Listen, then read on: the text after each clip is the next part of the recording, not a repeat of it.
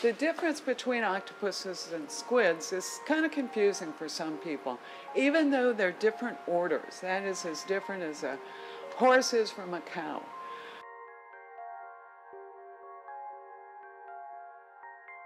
Squids and octopuses aren't just one species, but each of those general terms applies to, in the case of octopus, 11 different families, and in squids, at least 27 different families. They're fundamentally different, and yet because they're cephalopod mollusks, we tend to group them all together. Squids have tentacles, most of them, 2 extra long arms that are specialized for prey grabbing.